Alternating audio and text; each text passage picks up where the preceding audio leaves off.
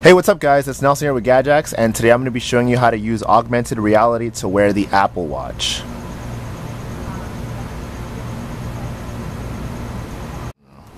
So open up Safari and type in facebook.com/trythewatch. It'll take you to this Facebook page, and here it'll give you a list of things to follow to download the application which you'll be using. On this page you'll need to tap on download the app, tap install. The application that's going to be installed is called ARWatch, and you can see it here. And the next step you need to follow is now you'll need to download and print a PDF, which you can find the link in the article. You'll need to cut this out. This is what you'll be using to put on your wrist and use in conjunction with the application. Alright, so now we're going to open the application, and you can see the cutout on my wrist. So I'm going to open it up.